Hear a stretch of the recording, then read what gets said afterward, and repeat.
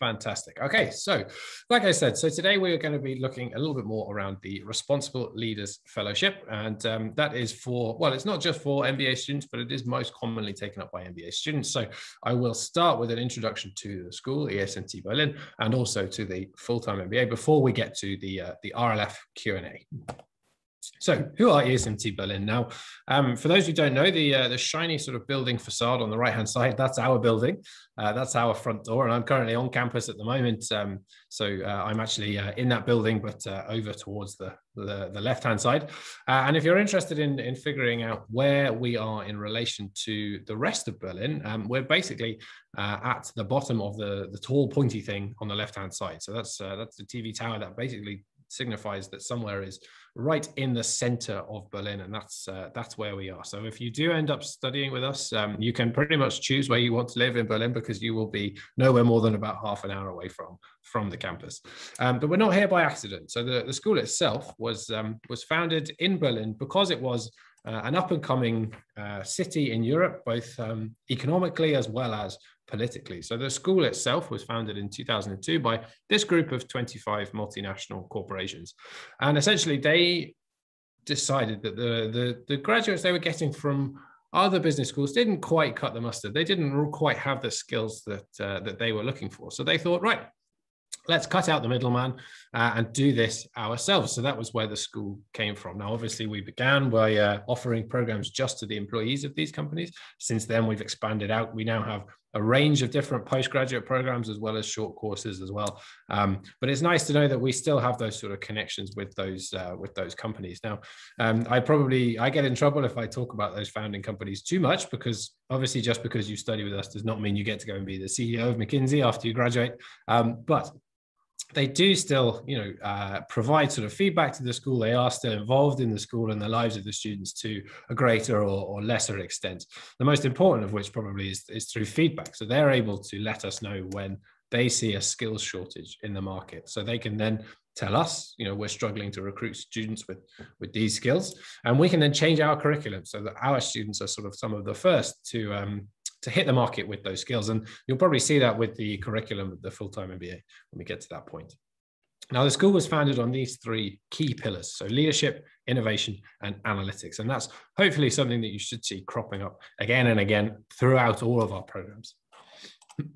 Now, we always say that there are a million more important reasons to choose a business school than rankings. There's definitely other things to consider as well, but they can be a sort of helpful guide when it comes to sort of placing a school amongst its contemporaries. And we're quite proud of the rankings that we received recently. So for the last 3 years, the Financial Times has ranked us as the #1 business school in Germany, and 2 years we were #9 in Europe, and last year we got bumped up to #7, so that's very nice. More importantly probably is the thing you can see on the right hand side of your screen here, which is our accreditation. So accreditation, what that means is that there are these sort of bodies around the world who go around verifying degrees at business schools, and we are one of around 100 schools in the world that have this Triple Crown accreditation. Now what that means is that we have accreditation from all of these three, AACSB, AMBA, and EQUIS, as well as the German accreditation body. But what that means is that wherever you end up in the world, wherever your degree takes you around the world, your degree will be recognized. Now, the program that we are all here to learn a bit more about today, which is the full-time MBA. Now, this is a program that's designed for those who are interested fundamentally in making a change. Now, there is a minimum work experience requirement of about 3 years. Well, not about 3 years, exactly 3 years. You need to have 3 years of post-graduation work experience, but the average work experience is about 7 or 8 years. So, there are some super hotshot 27-year-olds in the class who have 3 or 4 years work experience.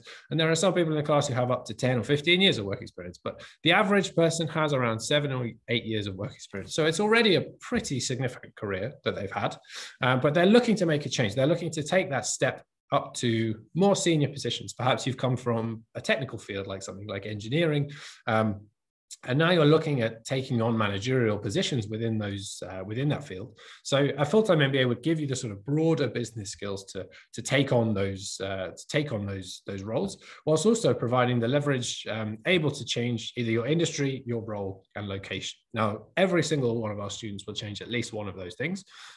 Most of our students will change two of those things, and there are a few hotshots who will change all three at the same time. So, for example, industry, you would move, say, from higher education to finance.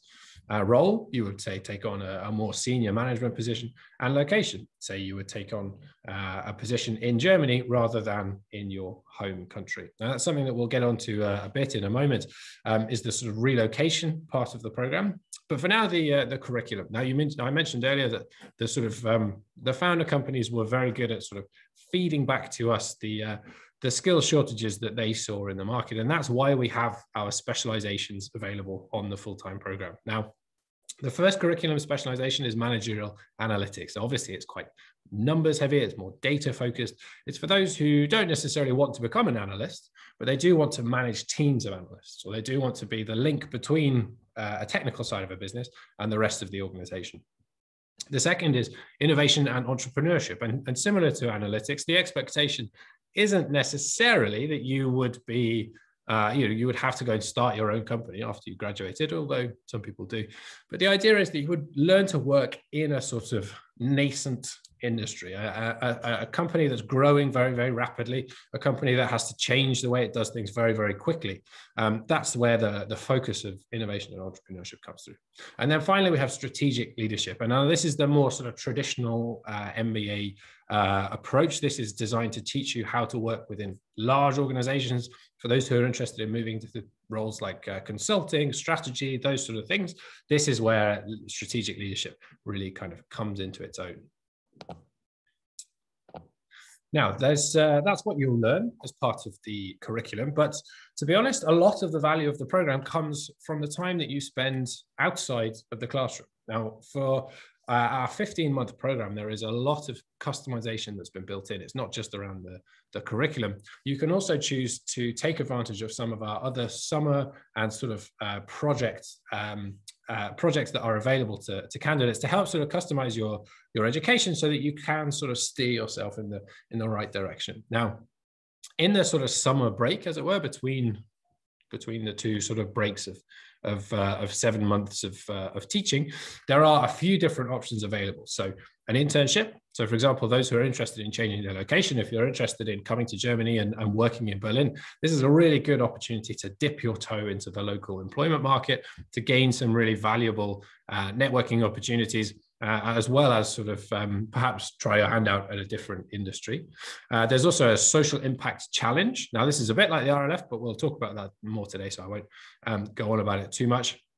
For those who are interested in settling in Germany long term, we do have an intensive German opportunity as well. This is a 6-week intensive full-time German. So you do really get the opportunity to practice. We also have the summer entrepreneurship program. So for example, those who are perhaps interested in starting their own company or developing their own idea, then you can get access to our incubator. It's called Valley Berlin, and it's in partnership with the university. It's here to help graduates to develop their own ideas. There's also international exchange options.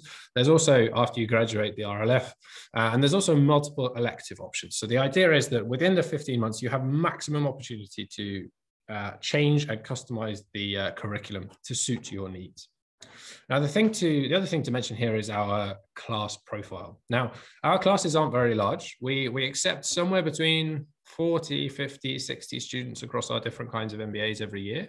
And that's by design. We see that it's better to have not necessarily the broadest network, but definitely the deepest. So every other single person on the cohort, on the class, you will have worked with at some point, whether that's in a project or you'll have sat next to them in a class or whatever it is, you will have had that opportunity to work with and network with every other person in that class. So it is hopefully a very, very tight-knit group of people. It's also worth pointing out that we have a very international student body. So we actively recruit students from all around the world, from outside of Germany. You can see here that nearly 90% of our students are non-Germans. And within our class of 41 students, we have 21 different nationalities represented. So it's a very, very diverse group. And again, you're going to work with every single person in that group a lot. So I hope you're ready to take part in, for example, a group activity where, you know, if you, like me, came from the UK, you would be in a group with someone from Germany, someone from America, someone from Latin America, someone from India, someone from the Middle East. You know, you would have to be prepared for that very diverse environment. The other thing to highlight here is our gender ratio. So we've been working quite hard on our gender ratio recently, and we're really proud this year that we've really very close to achieving parity, really very close to achieving 50-50. But either way, it is something that we do actively look for. And if you are interested in learning a bit more about that, then there's a bit more information on the website about how we sort of encourage that. So that's all well and good. You know, you'll get up to lots of interesting and fun stuff whilst you're here. But we do recognize that fundamentally the reason that one comes to business school is to improve your career. So in that end, we do have a dedicated team of career service professionals, and it's essentially their job to help with your job. So obviously it's a full-time program. So we do expect students not to work whilst they're studying with us. We have part-time and online programs for those who want to continue to work. But for a full-time program, there is a hard deadline. There is a hard drop-off at the end of those 15 months when you're back out into the employment market. So that's really where the career services team come in, is making sure that that first step is right, but also so that the next few steps are right as well. So we almost call it sort of like career therapy, to make sure that you're on the right path, not just for 5 years, but also for 10 years and 20 years down the line. They can do that through one of sort of two ways, really. So the first is through working on yourself. So as I said, that's sort of individual guidance, career therapy, but also personal branding and strength finders, identifying your strengths and weaknesses and what you like and what you don't, all of that sort of stuff to make sure that you are making the right decisions. And then through networking, so to make sure that you are able to make the decisions that work. So bringing companies to you and bringing you to companies through things like company presentations and the career fair on campus. Obviously, we have very, very strong links to our founder companies, but also we are based in Berlin, which is probably the largest startup economy in Europe at the moment. And so we do draw quite heavily on that sort of startup world. And this is the result. So these are figures that are sort of representative of where people kind of end up with as a result of our career service work. Now, it's worth pointing out that these are averages, obviously, so there's no guarantee that your starting salary will be 83,000 euros when you do study with us, but that's where most people will end up. The most important thing to highlight here, I think, is that it's the 88% of our graduates who are now working in Germany. Now, you probably saw earlier that around 90% of our graduates are non-German, and around 90% will stay to work in Germany. So you can see that a lot of our students will stick around to work in Germany, even though they're not German nationals.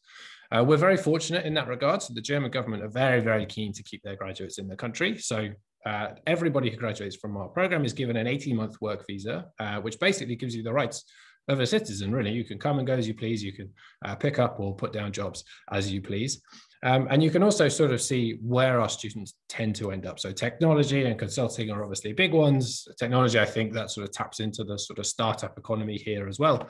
But there's also, you know, a wide variety of others as well. Oh. Lovely stuff. So if that all sounds good, if that sounds interesting and you are interested in learning a bit more, I would recommend going to the website as a sort of full documentation of all of our admission steps, because there is a lot and there is a lot of things you have to bear in mind. But just to sort of run you through how this all works. So once you've gathered all your documents together, you can then hit submit on your application and you'll be invited to a personal interview. Now, this interview is very important for us, I think, because as I said before, the classes aren't enormous. There's not, it's not a huge amount of people that you'll be in class with. So it only takes one or two people with the wrong sort of attitude to spoil that experience for everybody else. And so what we want are students who are going to really work well with the rest of the group. So students who are going to be collaborative rather than competitive. Now, obviously, it's a business school. Everyone's a bit competitive anyway. But we do want people who are going to work to make sure that everyone in their group succeeds, rather than just saying, oh no, forget you guys, I only really care about my own grade. Obviously, there's like I said, a big long list of required documents. But for those who are interested in applying for the MBA that begins in January 2023, in that sense, there is a few admissions deadlines to pay attention to. So the way that we've structured our admissions this year, and this is a new thing for this year, is that we have 7 admissions rounds, and each one of these rounds has a few different criteria attached to it. The good thing is that we are early enough in the year that there are still automatic tuition discounts being attached to these tuition rounds.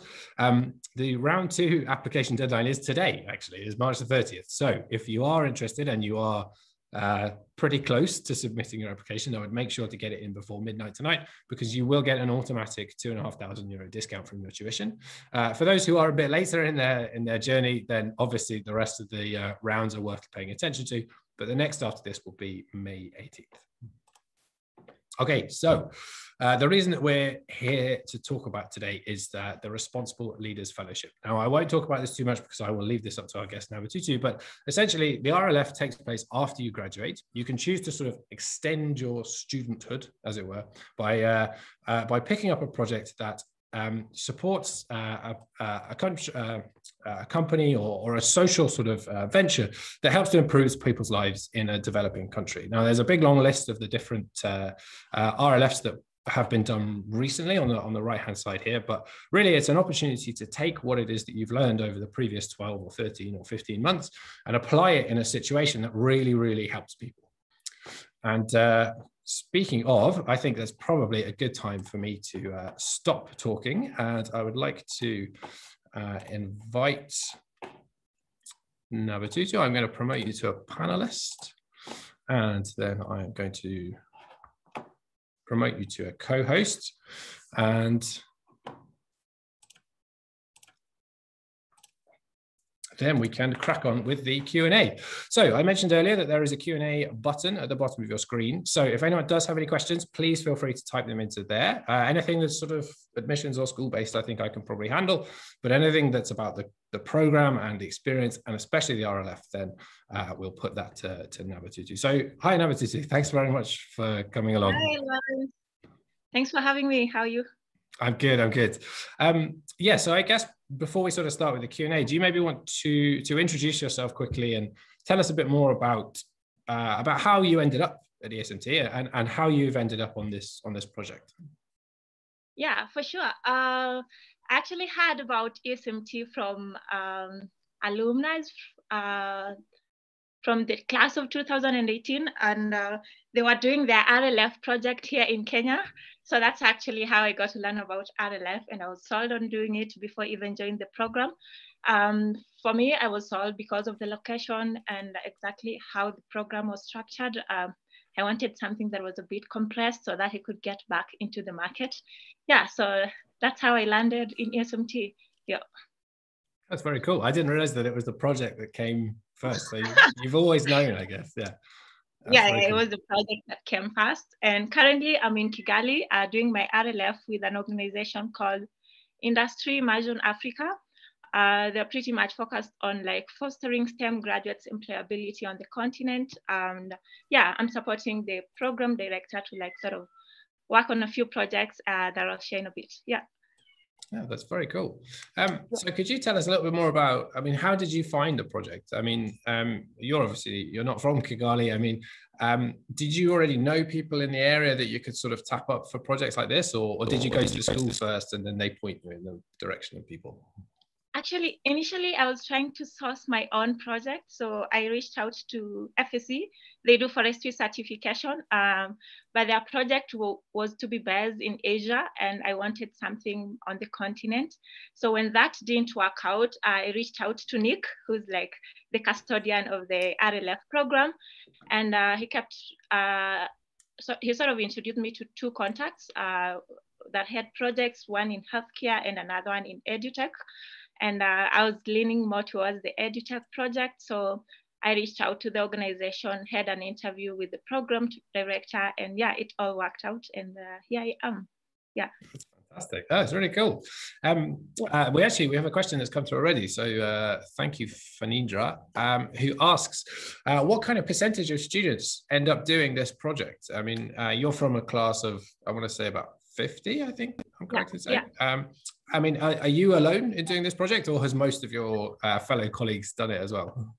Yeah, a lot of the fellows did it this year. Actually, I'm told this is the highest number we've had in history. So we have 13 out of 50 students doing the fellowship. 8 are based in Africa, so that's exciting. Yeah, so it's a good percentage. That's about 13 of 50. That's a test of your mental arithmetic. Yes, but 13 from 50. I mean, that's pretty clear. Right? Or thereabouts. Yeah. And do you know of many of your colleagues who are they based nearby to you, or are they sort of scattered around the continent?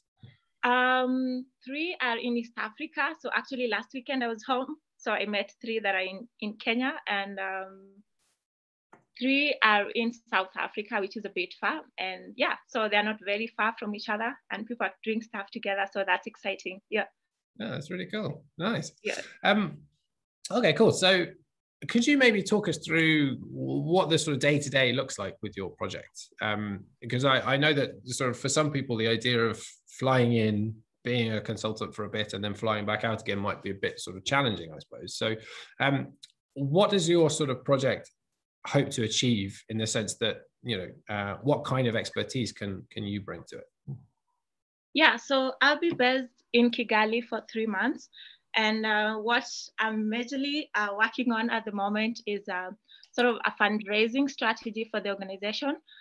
So just documentation of the program strategy, so that the director can have like the proper decks to use in fundraising when speaking to donors that he has in mind. Aside from that, I'm also supporting for student admissions. So this week and next week, we are doing admissions for this coming intake that starts in July.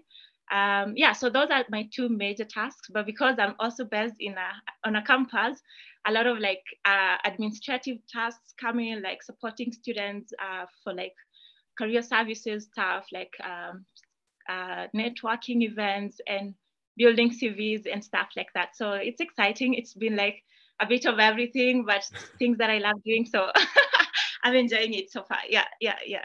Oh, that's very cool. And so did you have very much experience in, for example, fundraising before you went and did this project, or are you sort of coming new to that?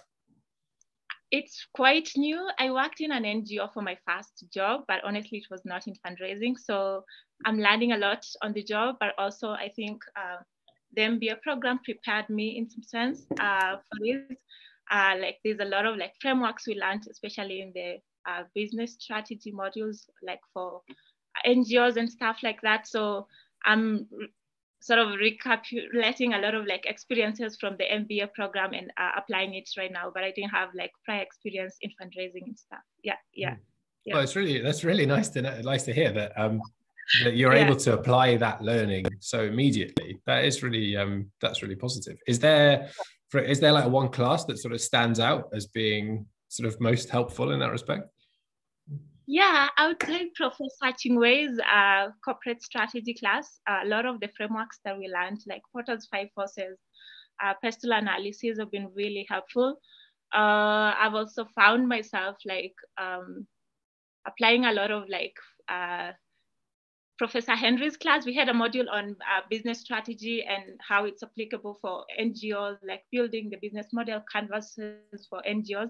So that has really been helpful. And yeah, I'm hoping there's more to learn and apply from the MBA experience in general. Yeah, that's really cool. I mean, it's very, very positive. All of these experience kind of adds up. And I suppose being based on a campus, being based at a school, there's also presumably there's lots of extra stuff that you would have picked up while studying here that you can help apply, like you said, with admissions in that sense. Yeah. Oh, that's really cool. And so I guess another question would be, so I know for a lot of people, the idea of traveling halfway around the world and doing something like this in a very different environment might be quite challenging. But I suppose, how have you found the change in environments? I guess coming from Kenya to Berlin, and then also from Berlin to Kigali. Yeah, one has a lot to do with the culture aspect of it. So I'm from East Africa. I thought Rwanda would be very close or similar to Kenya. But to my surprise, people are quite different, very conservative and less expressive, if I might say it like that. Quite close to the German culture. So I was lucky I spent the 1 year in Berlin. It sort of prepared me for that. But in general, I would say like the infrastructure in Rwanda is really developed. Like I did a road trip a couple of weeks ago with a friend, and the roads were amazing. The terrain is beautiful with a lot of like tea landscapes and everything. So I would say it has had a lot of positives and negatives, but so far, really nothing major to complain about. Yeah. Oh, that's really good. Well, you mentioned positives and negatives, so I guess now's a good time. So, I guess let's start on the negatives. They're the bad bit. What do you think has been like the most challenging part of the project for you so far? What has been the most challenging part of the project? Yeah, I guess it has a lot to do with the COVID restrictions. You pretty much need a PCR test to do anything here in Kigali on your own cost. So that has not been fun. Another thing is like for the project I'm working on, the core team is based in Cape Town in South Africa. So it feels a lot more like I'm working remotely with a team that is in Cape Town. But yeah, I'm balancing it out. I really wanted to be in Rwanda, and that's why I didn't pick South Africa. But that's the only challenge. But yeah, it's working out so far. Yep. That's very cool. There's another question here from Fanidra, so I can probably answer this. So yes, the RLF is something that takes place after you finish your conventional 12 or 15 months studying with us. So it would have been 12 months for Nabadudu, but for the new class, it's 15. So what you do is, whereas normally you would graduate in that sense, and you'd have your graduation ceremony, you will continue as a student. We call you a student for visa-wise for the time that you're doing the RLF, and then you officially graduate when you finish your project. So Nabadudu, I don't know if you've found this already, but did you already have a graduation ceremony before you set off for your project already? Yes, so we did the ceremony with everyone else, had friends and family over, but we don't get the certificate because you need to finish the project before you are given your degree. Yeah. Okay, yeah. Fantastic. And then that would be the point at which your post-graduation visa for Germany will kick in. So yeah, are you planning on sort of returning to Berlin after the project to continue working in Europe? Yeah, I'm coming back to Germany in May. I have a few things going on in the pipeline, and I'm excited to start my career right after this. Yeah. That's very cool. And do you have, you say you have a few things in the pipeline, but is there something that you're aiming for, like an industry or a particular kind of role? Or? Yes, as you mentioned, Berlin is big on fintech. So right now it's a lot of the fintechs. And then there is a sports brand. So like those are my two main industries that I'm looking at. Yeah. That's very cool. And so for your classmates who didn't pursue the program, who've sort of jumped straight into work, have you sort of caught up with them? Are you aware of any of the sort of experiences that they're having moving straight into work? I mean, are they enjoying that? Yeah, I think they're enjoying that. But to be honest, I've caught up a lot with people doing the project, like the fellowship, as opposed to those jumping into the job market. But so far, for the few that I've talked to, they're really having a good time. Most of them are actually in Berlin, so I'm excited to go back and still have friends when I go back. Oh, that's fantastic. Yeah. Awesome. All right. So Fanidra, I hope that sort of answers your question. This is just an optional extra for the program. This is something that we kind of add on the end for those who are interested in sort of, like I said, sort of taking the opportunity to do something a bit different before they move back into the world of work, as it were.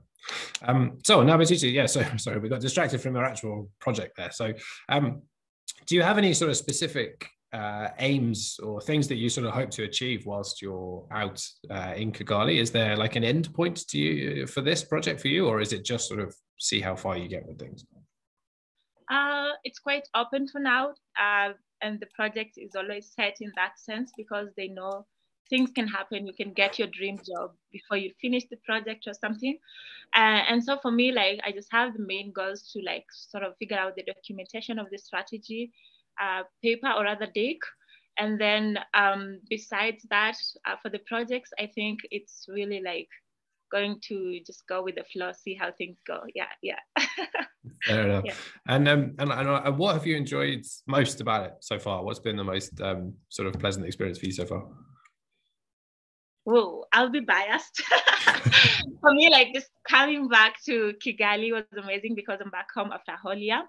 But I would say my highlight was actually the road trip that I did. I did it with a friend from the MBA cohort. And another major highlight is hosting like the International Women's Day, beginning of March. We did it at the center with a lot of like Rwandan dignitaries, and I was part of the panel. So that was really exciting, just seeing how the young girls were excited about it. Yeah, I think those have been my major highlights for the fellowship so far. Yeah. Oh, that's cool. So it's not all work. You do get to sort of get out and sort of explore the local area a bit and do some sort of sightseeing in that sense.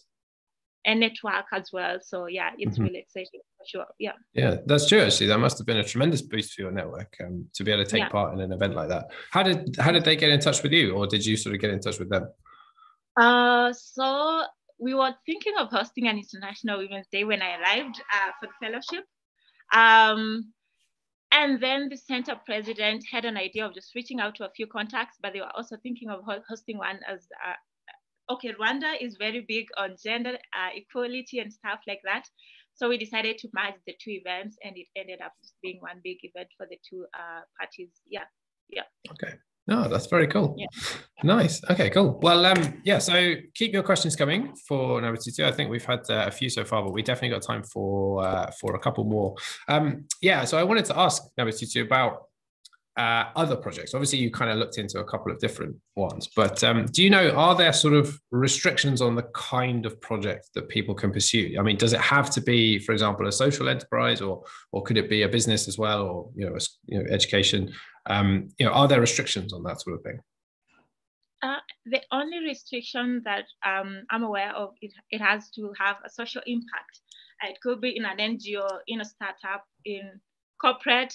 I know someone who's working for a big marketing agency in South Africa, but they're doing a project that is sort of like alleviating the youth's livelihoods in Cape Town. So it is very like important that it has a social impact irrespective of the industry. And then the school approves the project, and then you have the go ahead to like start the project. Yeah. Cool. So it's quite open, I suppose, in that sense. As long as you can prove its value. All right, that's good to know. Yeah. Cool. So there's a question that's come here through from Divya, who asks, for you specifically, have you, or I mean, you've already sort of touched on it a little bit, that you've already sort of started thinking about what you'll do after the project ends. So have you been, for example, researching whilst you're out there, or are you focused entirely on the project while you're out there, and then you'll deal with employment when you get back to Berlin? I think it's different for people. My case is like interviewing as I work on the project because I want to be working right when I come back. But I know people who are really like just focusing on the project, and they'll figure out things when they come back. So I guess it's individual for sure. Yeah. That's true. Sort of personal preference, I guess. Yes, it's true. I suppose for some people, they can kind of afford to focus on this and then deal with it when they come back. But I guess you want to hit the ground running when you come back to Berlin. Fantastic. Cool. All right. Well, so you mentioned the impact of Corona earlier, which I guess is the big elephant in the room. So aside from obviously the restrictions, like you said, at the time, did it have an impact on your thinking about when you were going to do the project? Were you sort of put off by any potential restrictions, or were you sort of determined to go ahead and do it anyway? To be honest, I was really set on doing the project. I remember even during the MBA program, because of the networking events, there are like job opportunities that come up in between, and I really wanted to do this. So for those that couldn't wait, I didn't want to sort of like put this on hold for that. But I was determined to do it whether in person or online. And I don't think that really had a big impact on my decision on whether to do it or not. Yeah. Okay, that's good. And so it is possible to do the project remotely then? So people could do it online? Yes, you can do it online from Berlin, just that the terms do change because they give you like a stipend and stuff like that. So those are the nitty-gritties that will change based on whether you're in country or you're in Berlin. Yeah. Okay, that makes sense. I guess for those who are interested in maybe doing one remotely, it's important to make sure that the time zone works and all of that sort of stuff as well. That's nice to know though, because I know there are students on the master's program, so when they do their social impact project, which is sort of broadly similar but slightly different, there are students who choose to do it remotely because it cuts down on their carbon footprint from flying and all that sort of stuff. So it's nice to know that there's that flexibility there. Cool. All right. Well, it seems like we've kind of come to the end of the questions from our audience. So, we can sort of wrap it up a little early. That's fine. We can save ourselves another 10 minutes. That's really no problem. But I actually have one kind of final question for you, Nabatutu. So from your experience so far of doing the MBA and then, taking on this amazing project, if you could give sort of one top tip to a prospective student, someone perhaps who's about to start the program, about how to sort of really make the most of it and how to sort of succeed as best they can on the RLF, what would that be? How to succeed on RLF. I've sort of thrown this one at you, I'm afraid. I didn't give you any advance warning. No, I would say really go for what you want, because some people are using RLF as an avenue to make a career shift.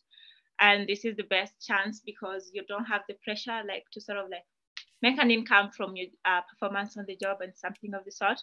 So I would say find a project that you really care about, whether it's going to help you make a career transition or just for personal gratification. I think that would be my one advice. And how to really succeed, I think just immerse yourself in the culture and you will have a good time in whichever country you are, because that's the only way you also have fun within the people around you. Yeah. That's fair. I think it's a really lovely point actually to make sure that you do sort of throw yourself into it, 100%, because you're right. It's really the only way to really maximize it. Fantastic. All right. Well, thank you so much for joining us today. We won't keep you any longer. And for those of you who are interested in learning a little bit more, then we do have a variety of other online events happening over the next months. We also have a few events happening in person in Berlin, happily, hooray, for the first time in a few years. So you can find more information on the website. And if you do want to connect with either of us, then I can share my screen now, and that will have some contact information. So admissions.degrees@esmt.org, and that phone number, that comes right through to our office. So if perhaps you didn't get a chance to ask your question today, or if you would like a little bit more information, or if you'd like to be put in touch with either of us, then send us an email and we'll sort it out from there. Anyway, that's enough from me, and thank you again so much, Nabatutu, for coming along and sharing your experience. I hope you really enjoy the rest of your project, and hopefully see you back in Berlin soon. For sure. Thank you. Have a good evening, Laris. Bye-bye. Okay. Bye-bye.